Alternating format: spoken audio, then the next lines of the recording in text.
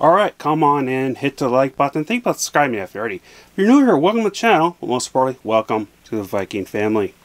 So this is my personal opinion / review for the 2023 film, comedy specifically / mystery, called Nandor, Fodor, and the Talking Mongoose, starring Simon Pegg. Now here is the plot, and it's a bit weird.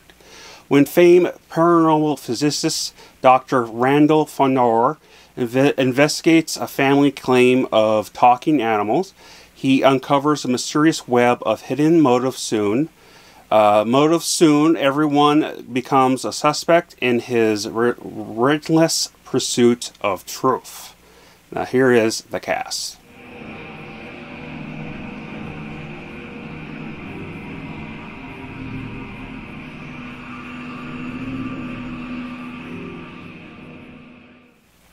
Simon Pegg is such a great actor, in my opinion personally, but he just pulls you in and makes you forget he's acting. It was like following him around, just watching him like you were there.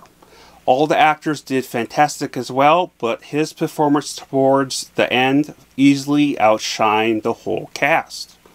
The director did a great job with this, did a perfect job with where and how to do the lighting, inside places and outside at nighttime. Also with setting up the atmosphere for each scene.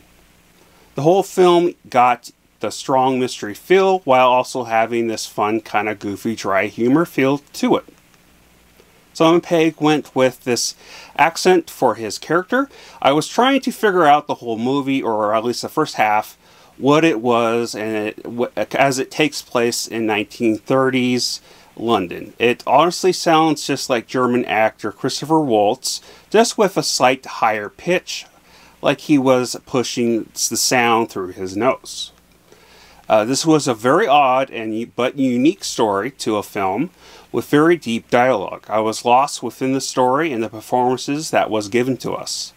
Such a good film that was better than I thought it would going into this. Now here's my rating, and I'll come back with my final thoughts.